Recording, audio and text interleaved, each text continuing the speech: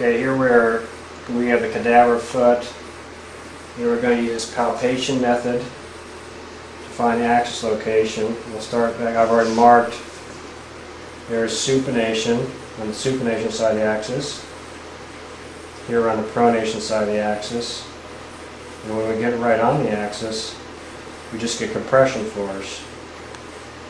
And then after each push, I bring the subtalar joint back into its reference position where the plane of the forefoot is parallel to the, or perpendicular to the shaft here of that the tibia is mounted on. And here we go to the next spot, pronation side, supination side.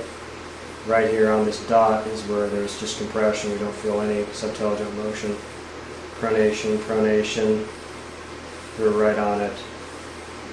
So we can see we've marked 3 different points, all of them in one line.